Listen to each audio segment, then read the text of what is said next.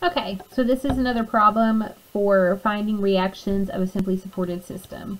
So here we want to determine the magnitude T of the tension in the supporting cable and the magnitude of the force at pin A for the jib crane shown. The beam AB is a standard 0.5 meter I-beam with a massive 95 kilograms per meter of length. Okay, so there's quite a bit going on that we're going to have to decipher. The first thing is, again, this loading is a snapshot in time. If this were to be moving, it would be a dynamic loading that would be ever changing. And then we could stop and take pictures and look at the static forces caused. And just looking at, if we wanted to look at the moments about A, there's going to be a big difference between this over here at B, especially if there's a giant load on it, and this over here at A. So that's one thing to keep in mind with statics, is we are literally looking at a snapshot in time of the force configuration. Okay. The other thing is we need to take into account this one has a mass.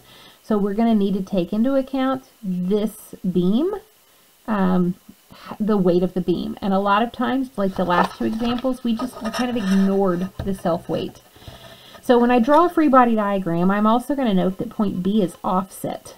See how it's offset from the centroid, and my free body diagram kind of goes through that centroid. So I need to make sure that I draw a free body diagram that includes that offset.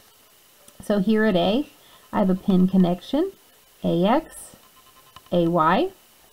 Okay, then I have this force coming down of 10 kilonewtons, and I have this tension cable, which again, it's a two-force cable. The force is running along the direction of this line. If we were to find the reactions, if we are pulling down in tension, the reactions would have to be pulling up, equal and opposite. And because it's a two-force member, I can break down, okay, the components of this tension cable. So I can call the Y component tension in my cable at B, sine 25 degrees. And I can look at the X component, and I can call it tension A. Oops, not tension A, we're still at B. Okay, tension at B, cosine 25. And we can look at our distances. Here is 1.5 meters. Okay, and I note that the whole beam is 5 meters long, but my pin at A is actually offset slightly, and it is set at 0.12 meters. So if I'm looking at this distance from A to where we have the 10 kilonewtons hanging, it's going to be 5 meters minus the 1.5 minus 0.12 meters. And that's going to give us the actual distance from the pin at A to the 10 kilonewtons. Okay. The other thing I need to take into account is I have this mass. So I need to look at the weight of this beam. So if it is 95 kilograms per meter, and I need the force of this beam, then I can multiply it by 5 meters and get rid of my units of meters, and I'm left with 95 times 5, 475 kilograms. And I would say, as in statics and when you follow on in strengths, it's not so much about memorizing a formula. How do I get rid of the mass? How do I make it into force? It's look at your units. If this is kilogram per meter and I need it to be in kilograms, then I can see that it's 5 meters over 1. Okay. And kilograms is mass. And on Earth, where we are, we can multiply it by 9.81 meters per second squared. And we can get the force of 4,659.75 newtons. Kilogram meter per second squared is newtons. But when I look here, okay, this force is in kilonewtons. So before I put it on my picture, I want to make sure I'm in the same units, 4.66 kilonewtons. Okay, and if I want to represent on this 5 meter beam where the mass would be located. Where is the center of gravity? Okay, where would the center of gravity be? Well, it's symmetric. So I'm going to put this right here in the middle, 4.66 kilonewtons. And if the whole beam is 5 meters, okay, the whole beam is 5 meters, then I can recognize we are 2.5 meters over from the end of the beam. However, we have this little 0.12 meters, okay, that's coming back to A. So the distance from the centroid to A is 2.5 minus 0.12 meters. And this is where your free body diagram, the more detail you can put on the free body diagram, the less work you have to do when you're setting up your equations. Because you can already see all of your distances, you know exactly where your forces are. So I have an unknown tension, and it's not two unknowns because I know how the x and y are related as a function of the tension. So I have one unknown, two unknowns, three unknowns. I have three unknowns in this problem. So we could start with summing forces x. And if I sum forces x, I'm going to have ax and then the x component of my tension cable. Well, that's two unknowns in one equation. That is not super helpful. I could sum forces y. Unknown ay, I know this, I know this. Oh gosh, unknown force in the tension cable. So starting with summing forces x and y is not very helpful.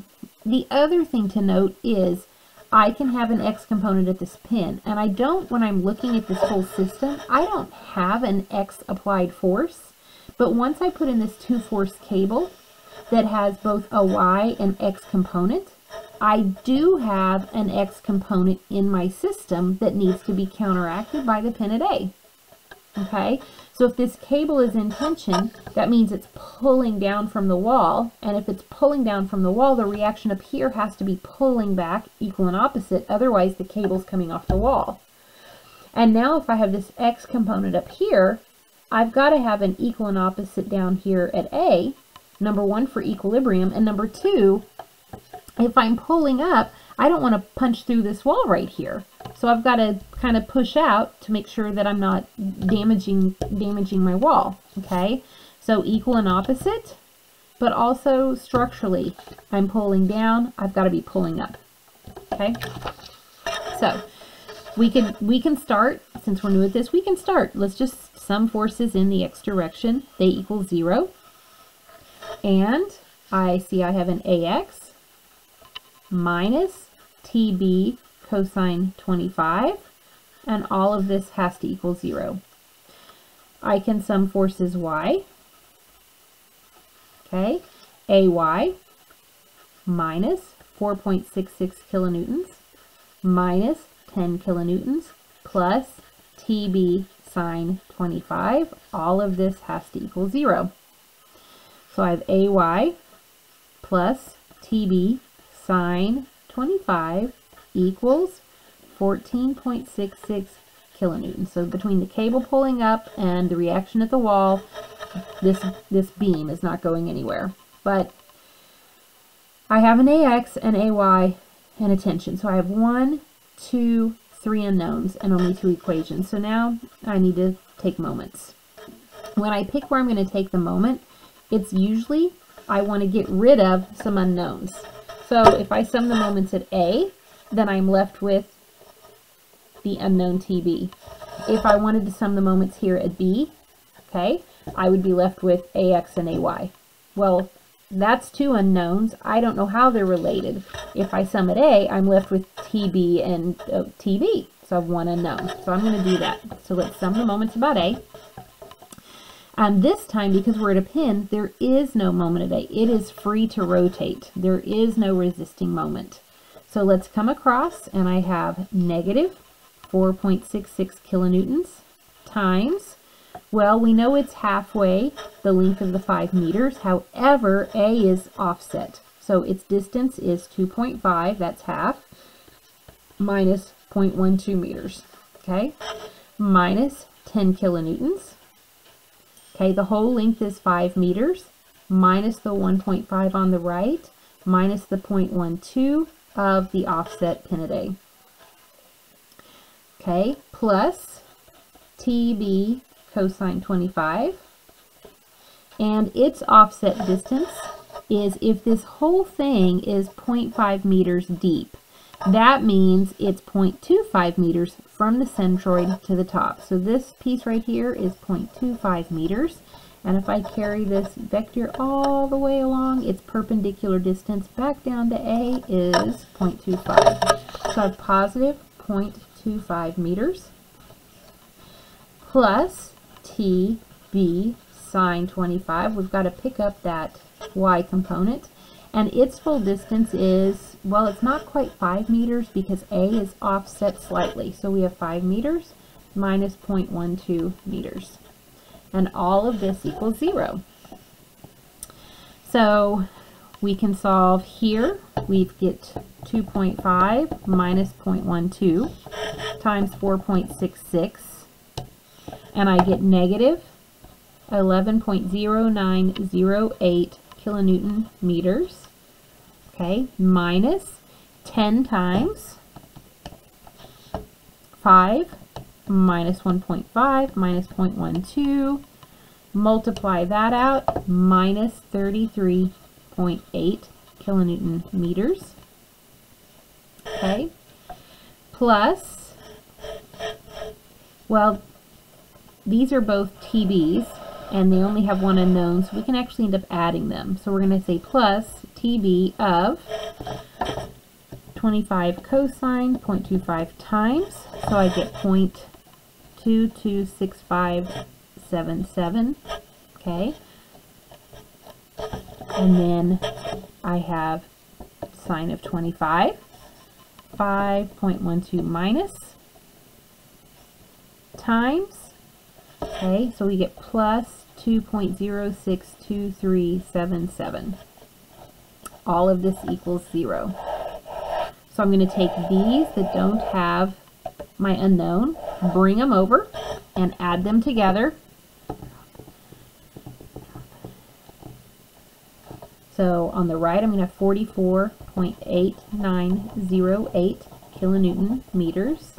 And on this side, I have TB, and then I'm going to add 0.226577 plus 2.062377, and I get 2.288954. Now we can multiply by the reciprocal,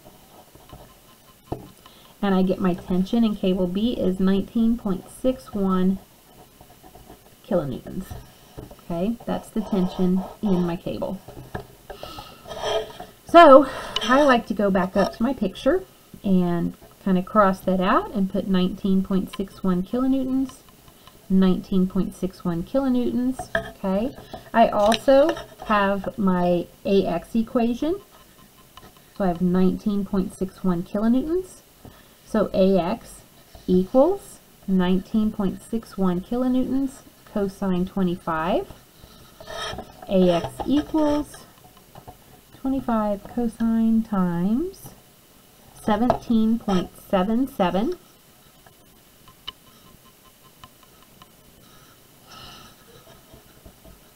kilonewtons.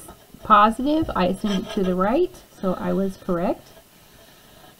And I can go back here, and now that I know the tension here, I can rewrite this as AY equals 14.66 kilonewtons minus 19.61 kilonewtons sine of 25.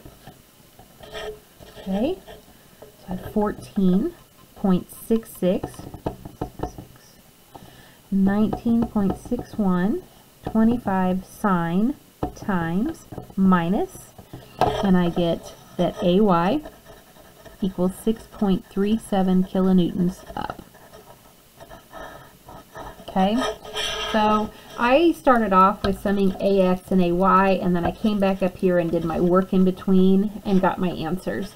I'll be honest, it's very hard to grade exams this way because we don't know how you got these numbers. It's substituting, and you'll figure out I can't start always with summing forces X and Y. I may have to start with a moment, and just start with your moment, and then you can sum your forces X and Y, and it makes it a much easier process because you're not having to look at so many unknown variables and freak out.